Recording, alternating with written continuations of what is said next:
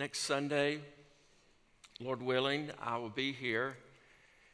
But I want you to know that next Sunday, I've asked Andrew Barnes if he would bring a message to us as a church, if he would speak. Now, you know it's very unusual for me to just say ahead of time kind of who's preaching and who's not preaching. Andrew is the newest member of our church staff. He is working as our next gen pastor. And I want you to hear him. I want us to together to be able to hear what God's put in his heart. And so I tell you in advance so you can pray for him this week. I checked in with him yesterday about, hey, we're good to go for next Sunday. And he said something that I don't think I have ever said in my life. He said, this weekend, talking about next weekend, he said, I finished the message today. It's like, help me, Jesus. So pray for him and pray as over these days ahead as that just sits in his heart.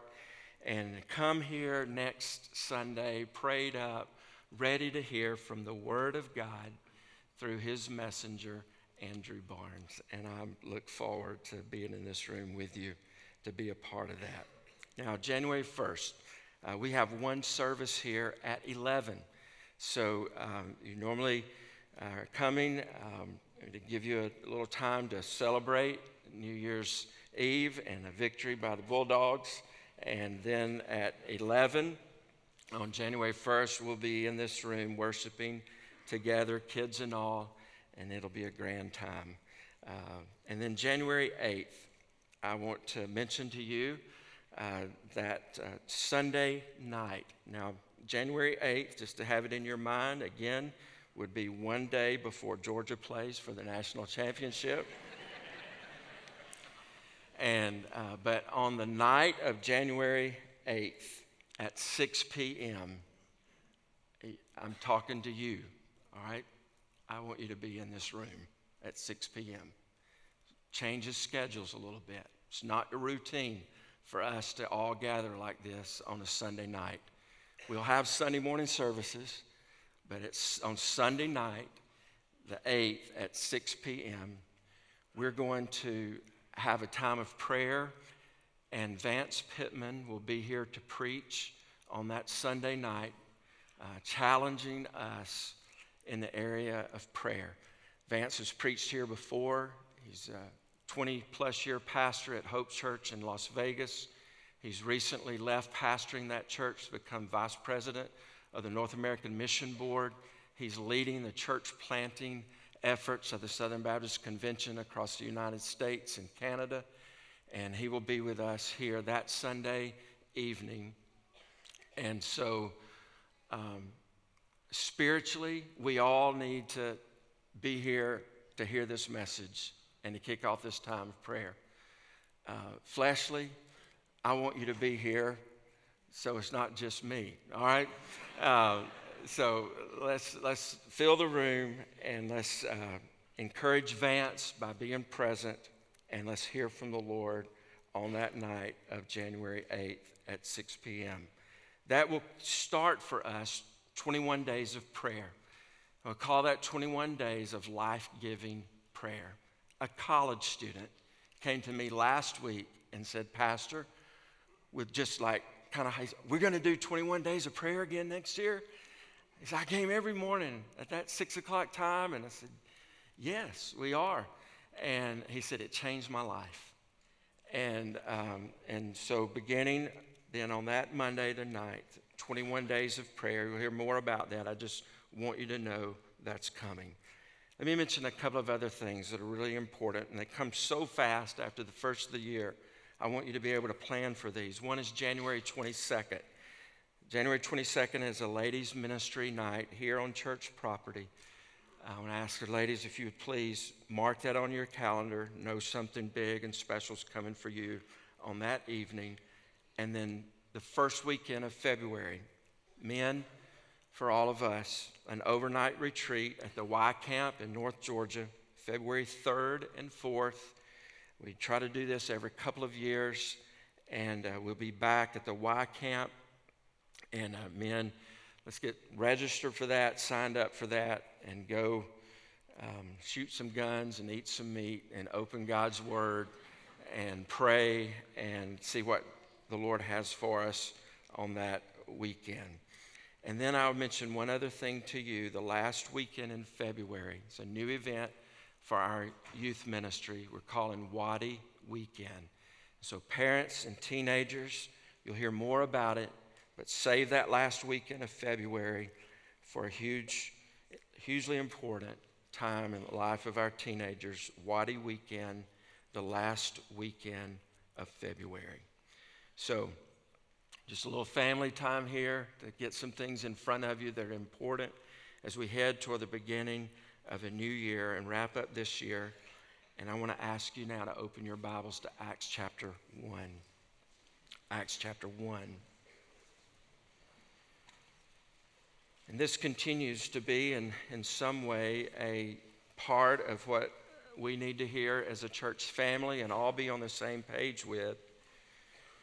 If you have any history here at Watkinsville First Baptist, you'll know that December is a little bit predictable in that we're going to be celebrating the birth of Christ, and we're also going to be challenging one another to take this good news of Jesus Christ to the world.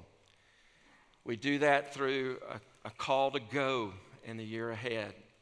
We do that through a call to prayer for the nations. And we do that through our giving, through what we call the Acts 1:8 offering. The Acts 1:8 offering is received by our church family December, January, and February. I look at those 3 months and I pray and I ask the Lord, what can our family give? What can I personally, what can the Sibley household do? And Lord, what would be obedient to you? Just by revelation, would you show us what we need to give as a church family this year for taking the gospel of Jesus Christ to the world? And oftentimes, as I give to the Acts 1:8 offering, it would show up in my records as being something that I give in December, something that I give in January, something that I give in February. It just works better for us that way. But by the end of February, I've given to that Acts 1:8 offering. Last year, our church family gave the largest offering in the history of our church to missions, giving just over $249,000 to this Acts 1:8 offering over those months. We had a goal last year of $225,000, and we went past that in a beautiful, beautiful way. This year, we have a different kind of goal. It's not one big lump sum of $225,000 or $250,000. It's a different kind of goal. Our world has lots of problems. There's one problem in our world that is the greatest problem. The greatest problem that our world has is lostness. It is the absence of a personal relationship with Jesus Christ in life after life after life.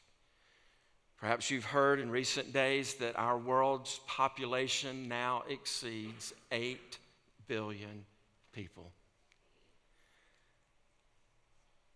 It's hard to hear this, but statisticians tell us that 157,690 people die daily lost without Jesus Christ. We believe that heaven is real and that hell is real. And the way that we are able to spend eternity in heaven with Jesus Christ and avoid being separated forever from Christ in hell is through a personal, saving relationship through Jesus Christ. And God has given most of us in this room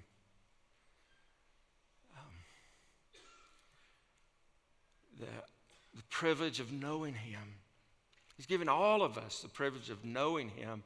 The most in this room have received him. And so now, having received him, we live with this opportunity to get this good news to those who do not know him.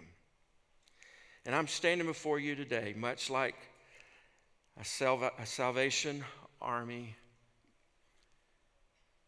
kettle bell ringer, and I'm ringing the bell. The 3,500 career missionaries that are living internationally are not coming home to us this year to ask us to give. They're relying on pastors and leaders in churches across 45,000 plus Southern Baptist churches to ring the bell.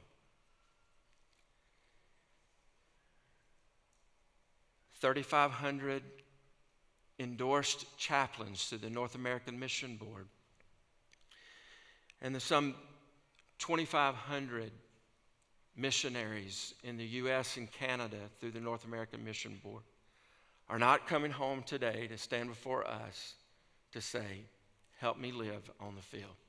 They're relying on pastors and churches to ring the bell. Many, many years ago, a woman by the name of Lottie Moon wrote home to believers in the U.S., challenging them to give so that the gospel could reach the world. For 39 years, Lottie Moon, as a single woman, labored in China to take the gospel of Jesus Christ to that world. From time to time, you'll hear us talk about the Lottie Moon Christmas offering. That Lottie Moon Christmas offering for us is rolled into the Acts 1:8 offering, and we give 50% of the Acts 1:8 offering to the Lottie Moon Christmas offering for international missions. And every dollar of that goes to provide the salaries of those who are living internationally, having been sent by Southern Baptist churches through the International Mission Board. Lottie Moon labored there for 39 years. Some of you may know this or may not be aware that there was a season where Lottie Moon actually lived in Farmington, just down the road for us. And she had a back porch apartment where she spent, I believe, the summer there with a family. And that house is still standing where she spent those days. There's even a local connection to her. And as big of impact as she continues to have for our global reach, you may be surprised to know that as big as she seems, that Lottie Moon stood 4 feet 3 inches tall. A mighty, mighty big impact. Big, big heart. Our goal this year is this: $157 per person. I want to ask you as an individual, over these next 3 months, is there a way that you could, at least as a baseline, start by giving $157? Why? Because if every one of us would put our treasure out in this way, perhaps it would brand in our heart a remembrance of 157,690 people dying daily without Jesus Christ.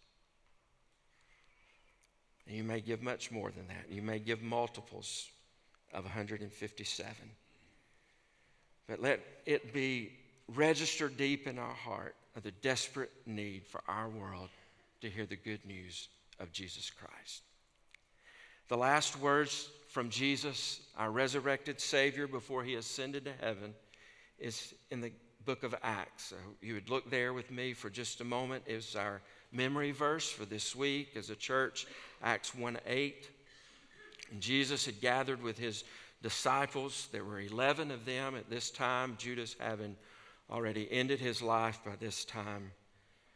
And it says in verse 6, so when they had come together, they asked him, Lord, will you at this time restore the kingdom to Israel? He said to them, it is not for you to know times or seasons that the Father has fixed by his own authority, but you will receive power. Verse 1, Acts 1, verse 8, but you will receive power when the Holy Spirit has come upon you, and you'll be my witnesses in Jerusalem and in all Judea and Samaria and to the end of the earth. And when he had said these things, as they were looking on, he was lifted up, and a cloud took him out of their sight. And while they were gazing into heaven as he went, behold, two men stood by them in white robes and said, Men of Galilee, why do you stand looking into heaven? This Jesus who is taken up from you into heaven will come in the same way as you saw him go into heaven. So these last words of Jesus, to go and be witnesses, is where we get our emphasis on this Acts 1:8 offering. In this Acts 1:8 verse, we have the message. It's the story of Jesus Christ. They want to know times and dates, and Jesus says there's something else for you to be focused on, and that's being my witnesses. Witnesses of who? Witnesses of Christ. When we possess Jesus Christ in our life, we become witnesses. We become walking testimonies of what he's done, how he saved us, how he's atoned for our sin on the cross, and how he lives today as a resurrected Savior. And that is the message that we have to take to the world. It is not a new message, it's the good message. It's the good news. And we take that message to the world that we're sinners, we're separated by God through our sin. Jesus died and took the iniquity of us all. Upon his shoulders he was buried. He rose again, guaranteeing that he was who he claimed to be. And it's this message that saves us. Today, when James stood in that baptistry, he was not being saved by baptism. He was testifying to his salvation. When he stood in that water, it was a picture of his life without Jesus Christ. When he was lowered into that water, it's a picture of our old life being buried. And when he rose up out of that water, it's a picture of new life, of our sins being washed away. And even when he walked out of that water, it was a picture of walking in newness of life with Jesus as Lord and Savior. Isn't it a beautiful picture of what Jesus does for us when we believe by faith in him? Maybe some of you need to do that this morning. Maybe the reason for being here this very hour is for you to hear this good news, and you hear there's a Savior, there's a forgiver of your sins, and you could trust him right now. You could just call out to him from your heart and say, save me, Jesus. I need you. I want to follow you all the days of my life. That's the message that we have. We also have this mandate. He says, you will be my witnesses. That's our work. That's our goal. Jesus said it in a very kind way, but there was a sense here when they ask about times and dates where it almost feels like Jesus saying, that's none of your business. Times and dates, that's not your business. In fact, I want you to mind your business. And when by you minding your business is you being witnesses of me. And God will take care of the dates and times. God knows when Jesus is coming back. But until Jesus comes back, our business is to be obedient to this mandate of getting this good news to this world. Now, we have the message, we have the mandate, and hallelujah, we have the means. He says, but you will receive power when the Holy Spirit has come upon you. I love that he doesn't say you will eventually know enough. You will eventually be smart enough. You eventually will be rich enough. You eventually will be, what he says, here's how you'll be witnesses. You will receive power. And it's a reminder to us that getting the good news of Jesus Christ is different than getting any other information to the world. It's a spiritual war. It's a spiritual battle. And in the heavenlies, forces are raging and scheming against the good news of Jesus Christ getting to the world. And we need power to get this word to the world. We need his strength. We need the power, supernatural power of the Holy Spirit. And we've seen it over and over and over again. Robbie, you sit here to my left, and I know you've seen it. We talk about Nepal and how hundreds of people here in Watkinsville could be praying for people in Nepal. People we don't even know their name except for the Bing people. We find a way to get there. We find a way to get to a village. God matches us up with somebody that can translate. You walk into a village, a man standing there, the news is presented of Jesus Christ, and that individual prays and accepts Jesus as Lord and Savior. And the missionary says, this doesn't normally happen. Somebody's praying somewhere for y'all. What are we talking about? We're talking about the power of the Holy Spirit through God's people working to save souls. And when we go out into Watkinsville, we go out into the world by God's grace, through faith. The Holy Spirit lives in us, giving us a power that is greater than he that is in the world. We have the means. Today, would you ask the Holy Spirit to be on the throne of your life, to fill you and control you, and give you boldness and courage to share the good news of Jesus with people around you. We also have the people. Look around you. Those in the front, look behind you. Those in the top, look out in front of you. Another room of people will gather here at 11. There were 11 gathered here with Jesus on this day. There'll be close to 2,000 here today. That's just in our church. 45,000 Southern Baptist churches, that's just Southern Baptists. Think of all the other denominations and all the other non-denominational churches that know the good news of Jesus Christ. Listen, there are people that God will use to go, and churches that God would use to send. Maybe God's calling some of you to go. And I want to exhort you to go for some length of time next year. The multiple places that we will be next year. Robbie, our missions pastor, it will help facilitate us getting to those places.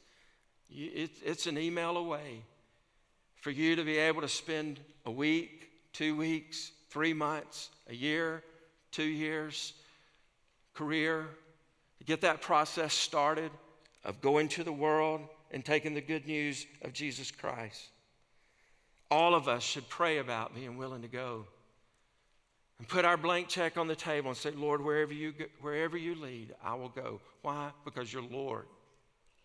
Because you're Lord. But not all will go. And those that stay here, I want to exhort you to a fresh commitment to be a sending church. To send with your prayers and to send with your encouragement, to send with your letters, to send with your gifts, to send with your enthusiasm, to send with a burden for lost souls. We have possessions.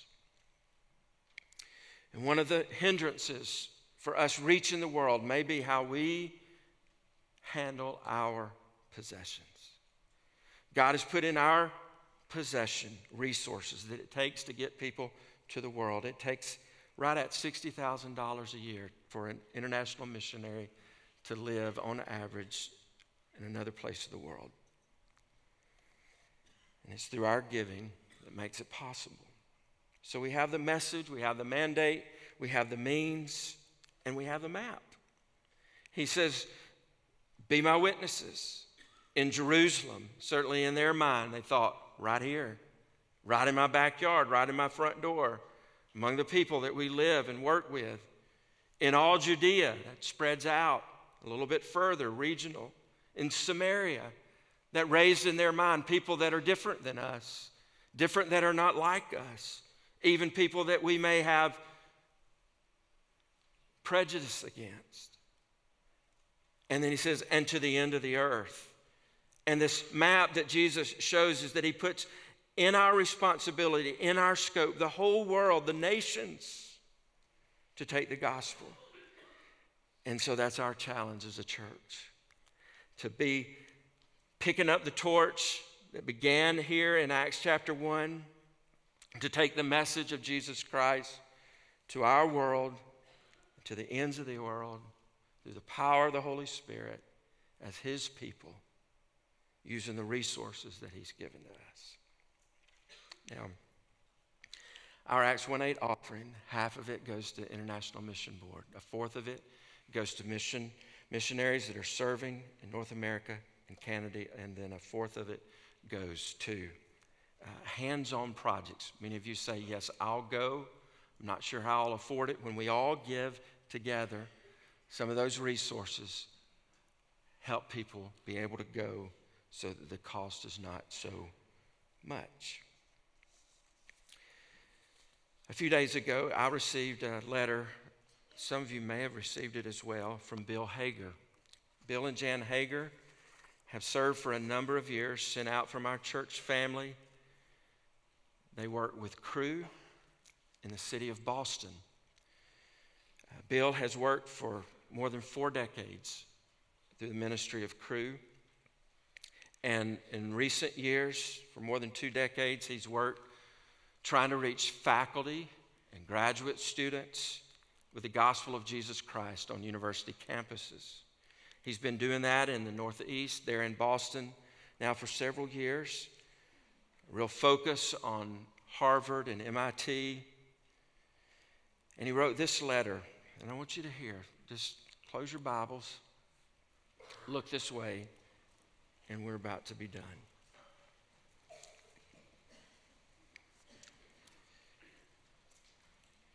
I believe you'll hear in this letter why it's so strategic for us to be in Boston doing work, why it's so critical for us to be sharing the gospel in our community and on campuses close to us, and why we need to get the gospel to the world. Dear Carlos and Carla, I was having dinner at the Harvard Faculty Club a few weeks ago with 100+ professors, PhD students, and campus ministers to discuss the topic of immortality. Most of the attendees were not Christians. Asked by the organizer of the event to lead the discussion at my table, my first question was, on a scale of 1 to 10, how important is the topic of immortality to you? Rachel, a 4th-year Harvard PhD student in evolutionary biology, was the first to respond. Quote, if you mean my personal immortality, I'm not all that interested. So a 2 or a 3. But if you mean the survival of the earth, I think that is of immense importance. So a 10. You hear what she's saying? Far more important for her to save the earth than to be concerned about eternal life. Henry, Rachel's domestic partner, and also a 4th-year Harvard grad student, chimed in. I agree. As a matter of fact, it could be argued that people over 70 years old who are using up Earth's resources should be incinerated, and the energy.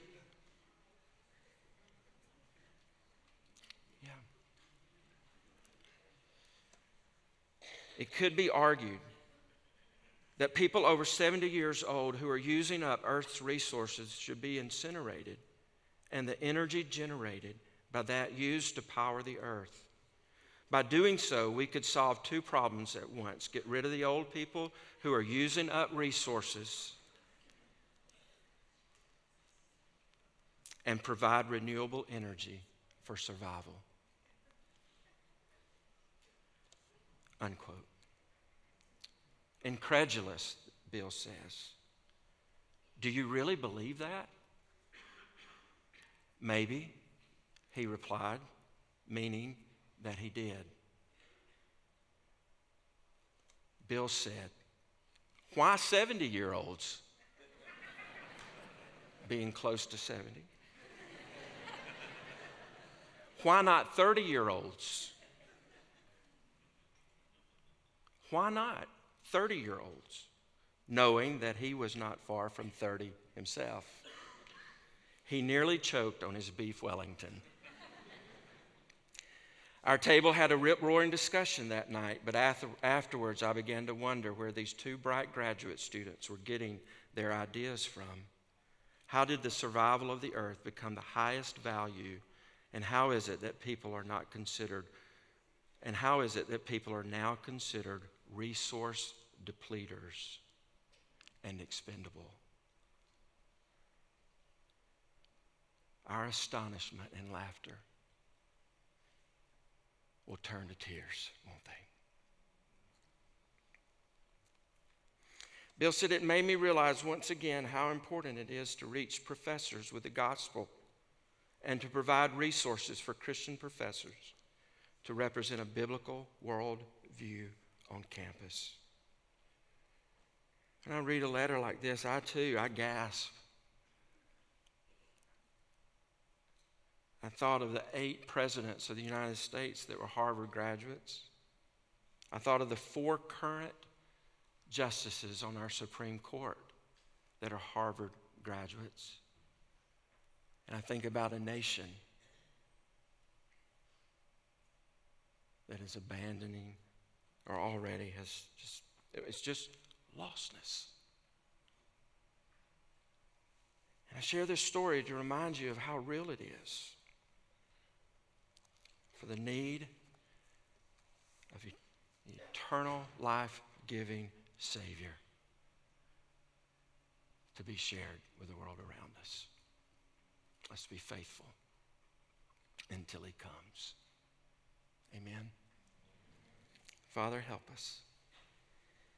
We love you. In Jesus' name and for his glory, amen.